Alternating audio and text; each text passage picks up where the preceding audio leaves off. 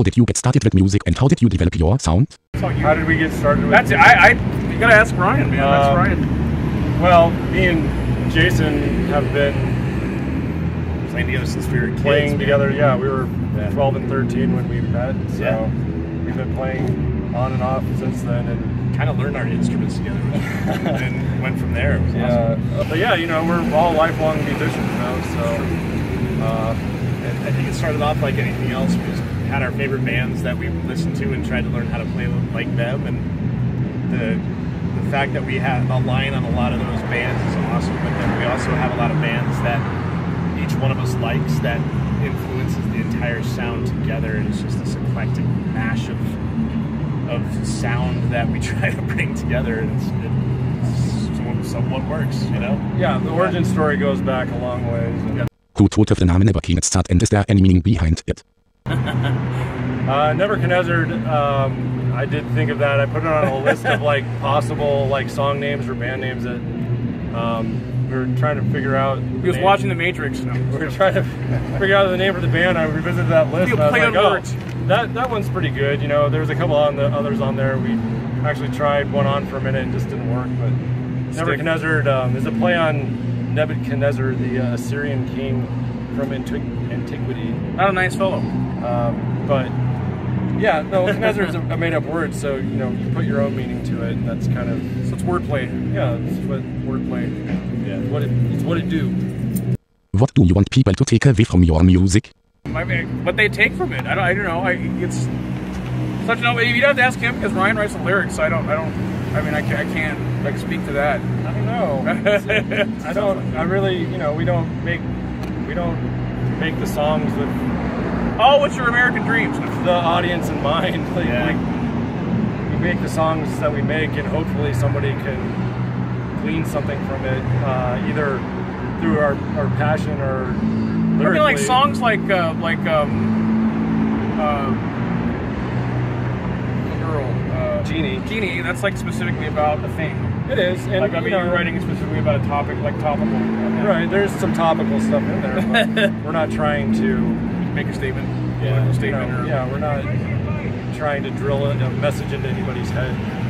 I think it's more like a feel type of a thing, you know. Hope that people come out and listen to us play live, which is kind of our wheelhouse, what we like to do. It's like a good to get off on mix of like things that are semi-thematic and then things that are open interpretive, and I think that's Nebuchadnezzar's good about having both those things where there's themes, but then there's also room for people to be able to interpret the songs, how they interpret them. So, I mean, I don't know. Maybe I'm speaking out of line saying that. Oh, that's great. That's the answer right there. How would you describe your sound to the average listener? The average listener. What's the average listener anymore? Well, okay. Heavy psych rock, I think it's pretty good. My go-to is post-hardcore and psych metal. And if you don't know what those are, then you know, come watch us. Figure it out. Which I think for most people, we're not enough of either or. We have just enough of a little bit of everything. So in some ways, we're not super like definable in one genre. But I feel like, you know, we branch out. So there's a little bit of something for everybody. There's a little bit of exactly. There's a little bit of something for everyone. If you know. Who are 3 bands you'd like to tour with?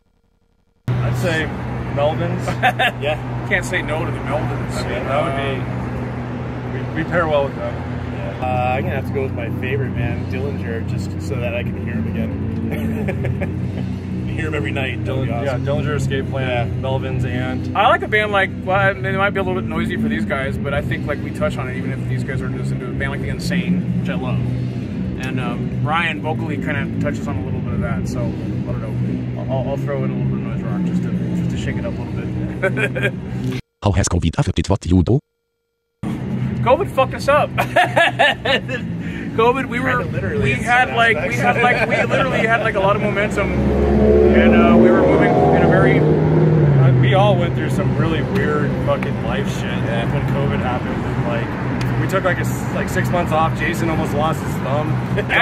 Don moved back New Mexico for like 6 months. For 6 months. So I mean, it was like fucking brick wall stop. I mean, we didn't know, like anyone else. We had good inertia going, and like everything was like popping for us, and it was just like fucking. We were literally like 2 days away from playing the Oriental Theater. Yeah. And it was just like, no, you're done, dude. So yeah, fuck COVID. So yeah, it did kind of fuck us up a little bit. It did.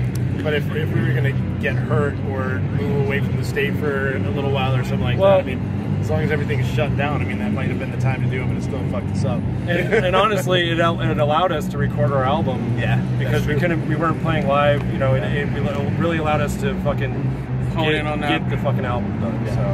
So it was a double-edged sword. Coming back, yeah. I mean, that's what it was.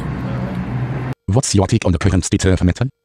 I mean, like, there's so many versions of metal now that it's hard to like focus on one thing to say about the state of it. It's massive. There's so many bands. Like, it's just like, you know, there's too many bands, but not enough bands. A sea of options. You know, we're gonna drop in the fucking ocean. So. Yeah. So. What's the current music scene like locally there in Colorado? It's cool. Like, just the local scene is pretty rich. Well, Colorado has a pretty. You know, I mean, just thinking about the bands we're playing with tonight, we played with them last week or so. It's just been fun. You know, it's been good to go and hang out and listen to them play and see how we mesh with them. But at this moment, Colorado is definitely like a spot where people are picking stuff. Where it's kind of a hotbed right now. Oh, yeah. So I mean, we get. The problem is too much. We're playing a lottery with like a bunch of like. There's always competing shows. Like. We're always like competing with our friends. Like we can't, you know what I mean? Like we're playing a show and our friends are over at Seven Circle, or they're over at Lions Lair, or they're over at wherever they're at. So it sucks because I mean it's great because we're all doing the things, but at the same time it's like you're competing with your buddies sometimes, and so it's just like, well, it's good for you guys, good for us. We'll see how it works thriving. out. It's thriving. Yes. What's your take on the royalties that streaming services pay out to artists? I don't know. I mean, who answers this in a positive manner besides like fucking the top 5% artists? I mean, I can't speak for Beyonce, but yeah, let's see. Still waiting for fucking anything from anywhere. Yeah. And we held out a long time, but we finally drank the Kool-Aid and just like, let's do on the streaming platforms because you're just hurting yourself somehow, but you're either way, like you're hurting yourself on them. You're hurting yourself. Yeah, you guys want to kill them off. What's next for Kenezzard? Next, I think, is we need to take it on the road if we can, because I think that's the next obvious step. We're not there yet, but we need that and more recordings, I guess, and we need to get fucking on the road. We need maybe another guitar player and make it around and to some new cities and get some new eyeballs on us. You know, we're slowly working on the next record, so that's spread the love. We'll be out in the next year or two, hopefully. Yeah, playing around with an idea for like a cover EP and just playing with ideas right now, but I think the focus is trying to get out there and yeah. Any shout-outs? Shout outs, yo!